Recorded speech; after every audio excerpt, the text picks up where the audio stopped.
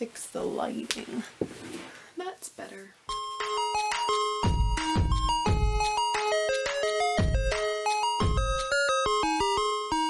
Hello everybody, it's your girl Jay, and today I'm here with my September wrap-up for 2020, part 3. I read a total of 15 books this month, so there's part 1 and part 2 up on my channel already if you want to check it out. And without further ado, here are the last 5 books that I read for the month of September. Let us get started!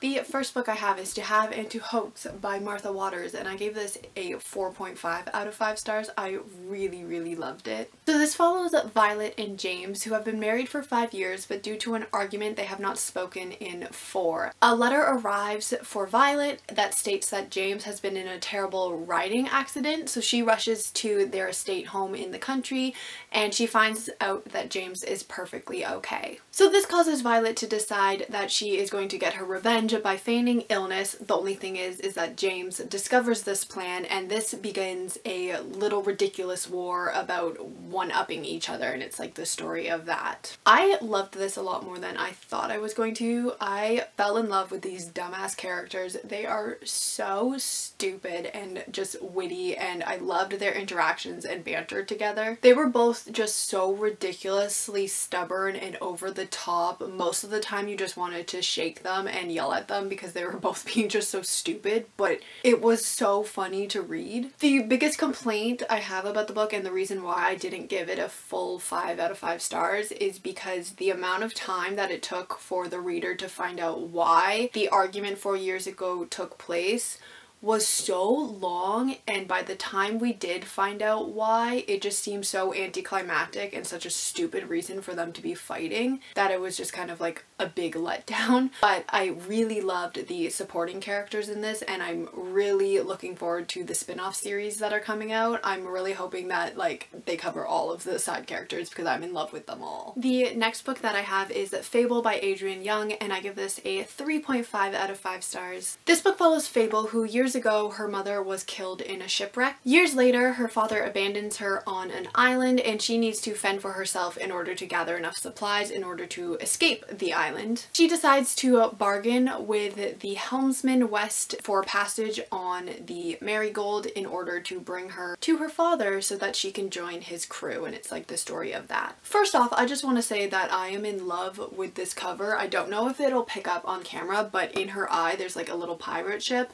which I think like that detail is just so well done and cool. I've actually never read a pirate book, so when I found out that this was pirates, I was definitely intrigued. I think that it was a bit slow at the get-go, but as the story progressed, it became a lot more action-packed. I liked the story a lot more once Fable was off Javal. I think that her relationship with the crew members was really cool to see because every single crew member was unique in their own way and had different personalities that interacted with Fable in different ways. I also really enjoyed the complex relationship between Fable and her father, but I do wish that we learned more about like why he was so standoffish and everything that was surrounding his story. I also really liked how the romance was not the main focus of this story. It was more of Fable and her trying to navigate the world. I'm intrigued by the second book, so I will be picking it up if I can find a copy of it, but I'm not even sure when that is being released. I also don't even know if it's a duology or a series, but I'm gonna find a copy hopefully. The next book I have is Ask Again Yes by Mary Beth Keane, and I gave this a 3.5 out of 5 stars. So this follows up Frances Gleason and Brian Stanhope, who are partners on the force, and they end up moving into the same neighborhood, which introduces their two families together. Frances and Lena's youngest daughter Kate becomes instant friends with Brian and Anne's son Peter, but an unfortunate act of violence tears these two apart, and it's like the story of them finding one another again and the aftermath of that act. This is not the typical book that I read. When I first started it, I thought it was something completely different, and it took a turn that I did not anticipate. It focuses on a lot of darker topics than I initially thought that it would. It follows plot lines concerning mental illness, infidelity,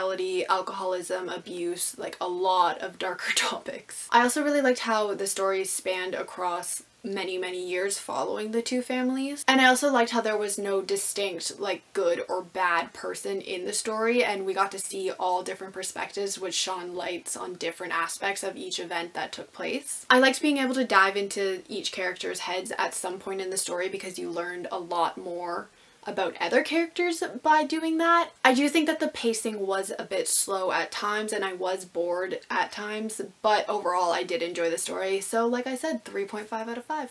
The next book I have is probably like my biggest disappointment of the month because I really wanted to like this book more than I did, but it is We Hunt the Flames by Asaf Faisal, and I gave this a 3 out of 5 stars. So in the land of Arya, the women are seen as lesser than men, so Zafira is the infamous hunter of Ars, and so she dresses up as a male in order to feed her village. Nasir is the son of the Sultan and also a feared assassin. He is given a task to kill the hunter before she completes her own mission from the Silver Witch, and it's like the story of that. Like I said, I'm very disappointed that I didn't love this book as much as other people do. I felt like it was very slow and just boring for the most part. I just found the middle to drag on so much that I was just not invested in the story at all. I did really enjoy the ending of the book though, and I wish that that same energy had transpired through the entire story. I found Zafira and Nasir to be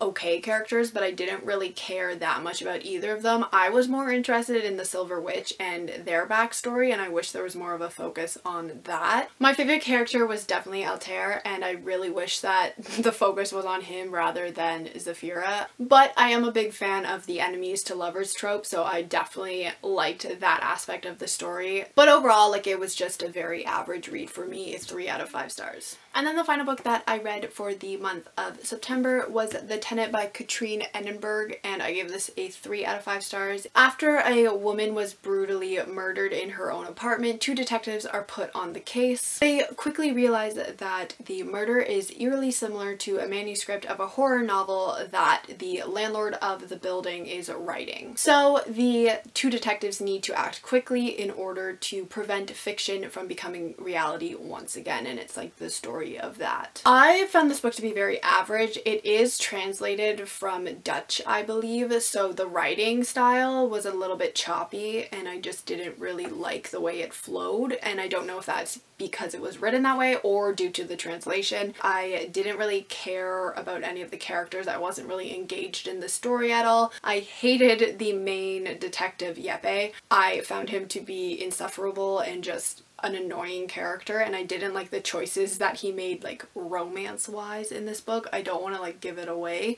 but I was just not a fan of him.